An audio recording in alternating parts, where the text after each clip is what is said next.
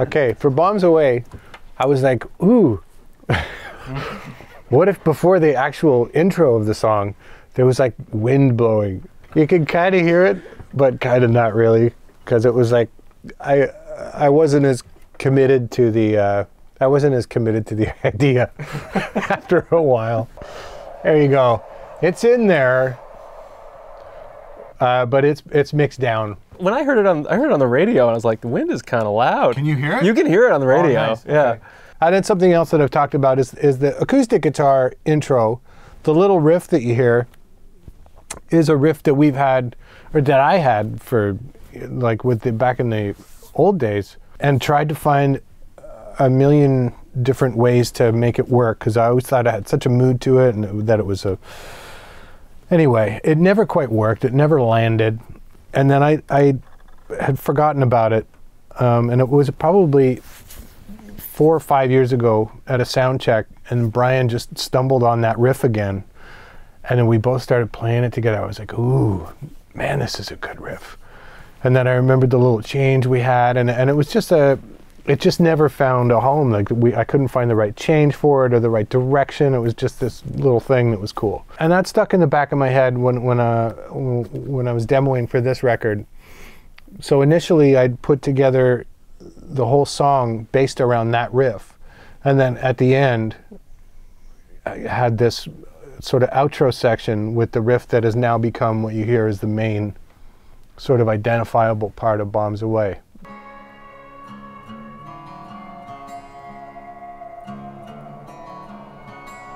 And then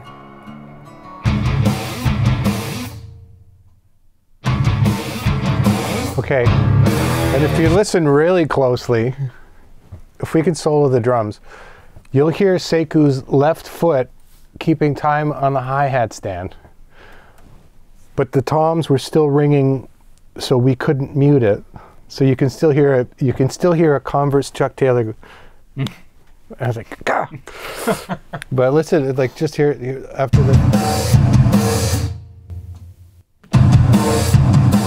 Well, I never noticed that before. Yeah, no, we tried everything to erase it, but it's still there. Something I really love about this chorus, that I think makes the chorus pop, is the clean parts, or what we always call ding dongs, that come in the chorus. This is sort of a signature part of the chorus that I just adore. I think sends the chorus. Did you hear that?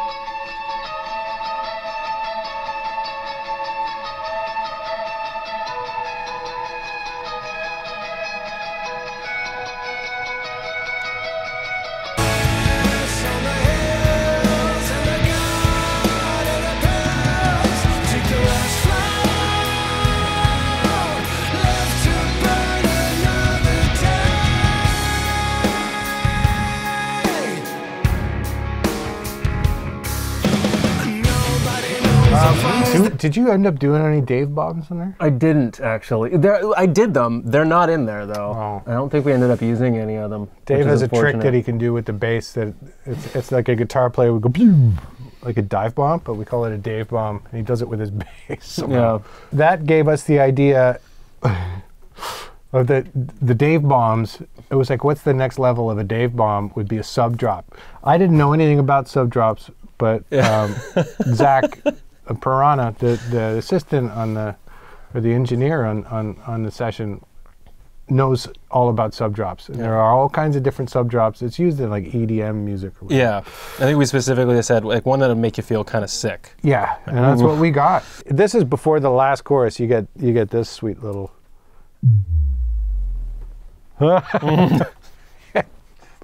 It's just a gag. It's fun. It's a fun one though. We can go over the solo. There's a harmony in the solo that's kind of tucked.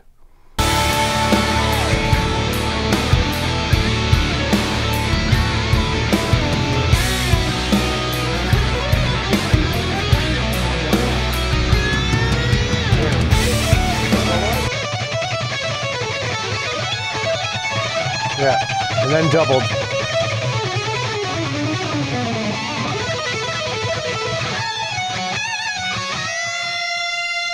Anyway, yeah.